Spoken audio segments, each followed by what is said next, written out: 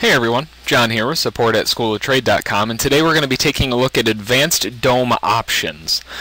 So basically what that means is we're going to be looking at some of the basic stuff like limit orders, stop limit orders, but we're also going to dig a little bit into sim stop limits as well as sim volume stops and how to use them and what they really do. So to start out, first we're going to need to open up a DOM like I've got here, and to do that you'll go to File, New, and then you can either open a dynamic or a static, depending on which one you have. Some of you might only have one of these options if you haven't unlocked both of them with your broker. And if that's something you need to do, you can just call your broker and let them know that you want to add one of them. They usually charge 10 cents per round turn extra on your commission. So not a huge deal, but without getting into too much detail on that, to start out, we've got the basic types of orders, which would be a limit order. So if I wanted to buy, this is crude oil, and we've got the CL0713, and if I want to buy crude oil, I can place a limit order by simply left-clicking in this green column underneath price. So current price right now is always going to be highlighted in yellow.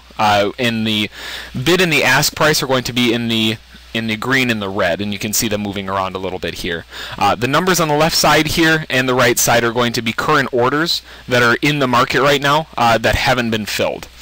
So just a little background on the DOM. So like I said, simply placing a limit order by left-clicking anywhere in this green column underneath current market price in the yellow is how you're going to place a limit order. So if I wanted to buy at 97.83, single left-click, and I've got now a limit order at 97.83.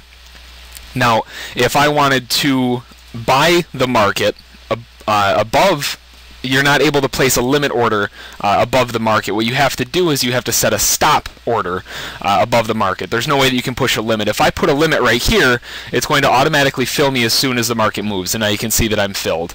The way to get around that, let me close that position, the way to get around that is to set a buy stop above the market, which on your mouse you've got the left and the right button, but you've also got the scroll wheel in the middle or a middle mouse button. What you do is go on the buy column again, and then you push down on that mouse wheel or that middle mouse button. And what that does is it places a buy stop. And you can see it's STP, and then it's got one contract. Now what this means is that I'm going to get entered into the market long once the market hits 98.20. Now if the problem with stop orders is that you're limited to basically you have a larger chance of slippage. Now what that means is with a limit order you are not guaranteed a fill, but you're guaranteed the price if you get a fill. With a stop order it's basically a market order, and what that means is you're guaranteed a fill, you're not guaranteed the price. So although my stop limit is at 98.20, I'm not necessarily going to get 98.20. If the market moves quickly I might get 98.22 or 98.23. So to avoid that, you set a buy stop limit. Now, in order to do that, let me cancel that order really quick.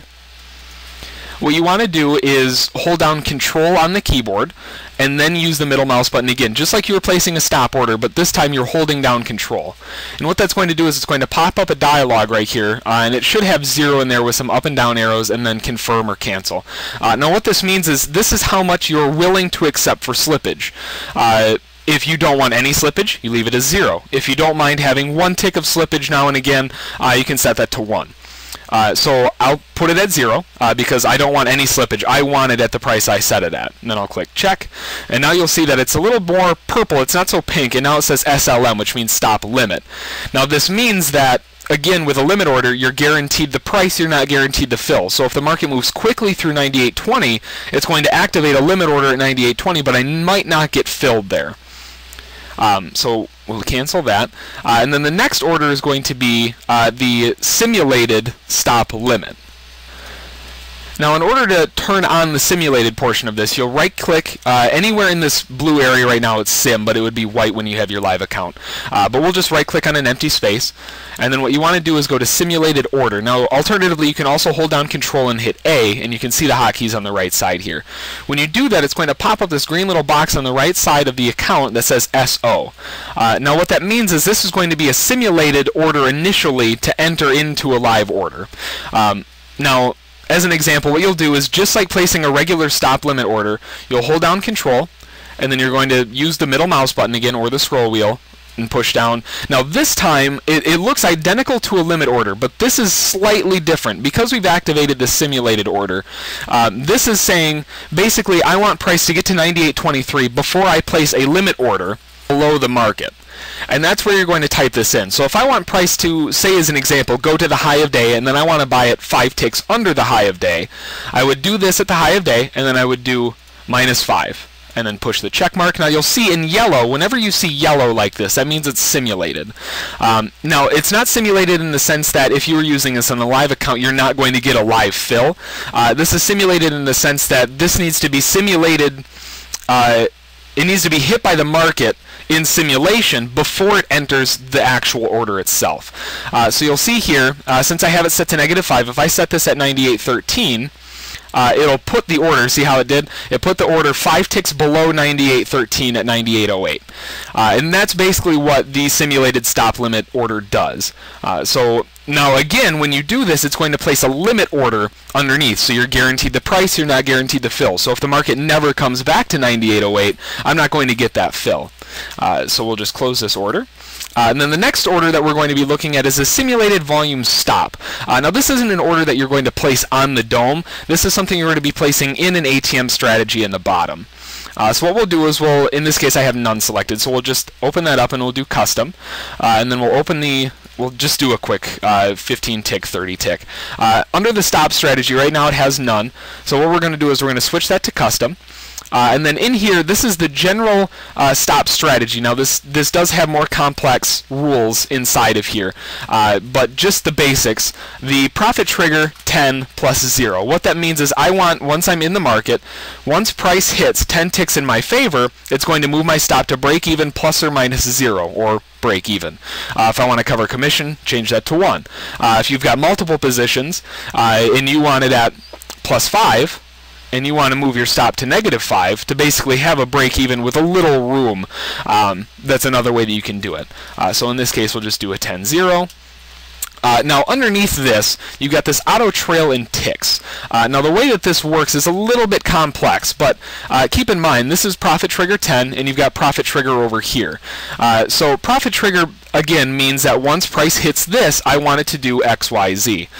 So in this case, once price hits 210, 20 ticks, I want the stop loss to move 5 ticks behind current price, and I want this to do it every 1 tick it moves in my favor. So when it gets to 20 ticks, it's going to move my stop to 5 ticks behind the market. When it gets to 21, it's going to move it up 1 tick, so it's always going to be 5 ticks behind current market. If I set this to 2, it's got to get to 22 before it moves at 5 ticks behind. Basically what makes this so complex is that you've got 1 step, 2 step, 3 step, and I think that really confuses people. Basically when you do that, you're going to start, when you set it to 3 steps, you're going to set 3 different things. So if you want to slowly ratchet up your stop, you can do that as well. So say once it gets to 20 ticks, I want it to move 10 ticks behind current market. And when we get to 30 ticks, I want it to do this every tick we go in our favor, and I want this to do it 5 ticks behind. And once we get to 40 ticks, I want to do it every time the market moves, and I want to do 3 ticks behind market price. And basically what you're doing is you're ratcheting down your stop. So that's the auto trail. Now the volume trigger, now at the bottom, let me cancel these out so I can start a fresh one. The volume trigger itself, this is a little bit different. You'll see here you've got, on the right side of the dome, you've got 115, 20, 34, 26. Like I said, those are orders that haven't been filled. Now, the difference is, on the left side here in the buy column, you can't see other people's buy stops. So you have no idea if there's a 1,000 lot buy stop at 98.10. You've got no idea. The way to kind of hedge against yourself, against something like that, is going to be setting a volume trigger.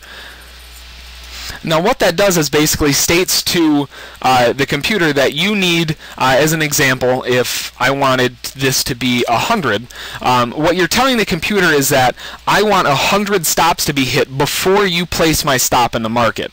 Now this is an attempt to basically try to prevent those 1 tick touch stop outs. So basically, if I wanted this at 100, which is about right for crude oil. Now, if this was the S&P 500, 100 contracts goes by faster than you can blink an eye. So this is definitely something that you have to pay attention to and change actively. But in this case, what I want to do is I want to change this to 100, and I want to set a, let me turn off my simulated order really quick, and I want to, I'm in long, and I've got a stop order down at 97.91. Now what that means is, because I have this set as custom, when it gets to 97.91, if 100 contracts aren't traded at 97.91, my order isn't going to go in, and you can see it is simulated. So technically, there isn't a stop order in the market. However, if price moves through 97.91, it's going to place a stop order and you're going to get out with some slippage. So as an example, let me put this at 99. And you'll see that price will come down and it'll touch it, but it's not going to fill it immediately. Let me keep bumping it up until it actually does it. Okay, in that case right there, 100 contracts traded and it took me out at my stop. Now, if you were to set that to 1,000 on crude oil, you're most likely just going to get slippage. There's far more than 1,000 contracts trading at any level. I'm sorry, far less than 1,000 contracts traded at any level. So those are the advanced DOM strategies. If you have any questions with it, feel free to send us an email to support@schooloftrade.com, and we'll be sure to get back to you as soon as we can. Have a good one. Bye.